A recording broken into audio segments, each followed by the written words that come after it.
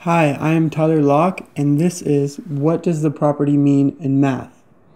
Property is a characteristic of an operation or a number in mathematics. So for example, we have the commutative property, which says that if we add A to B, we get the same result as if we were to add B to A.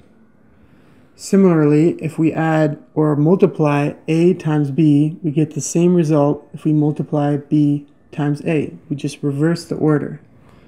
The associative property says that if we group two numbers or more in an addition problem or in a multiplication problem, we can group two other numbers and get the same result. So for example, if we add A to B in a group and add it to C, we'll get the same result if we add A to B plus C. We just move the grouping.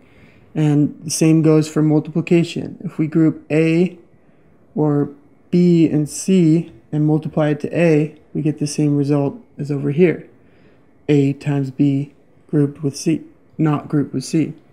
The distributive property says that we get the same result if we multiply A times the sum of B plus C.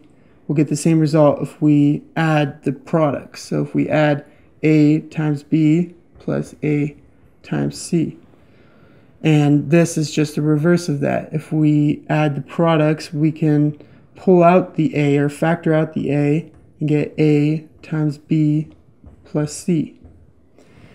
Properties also extend to numbers. A number is odd if it's not divisible by 2, and it is even if it is divisible by 2.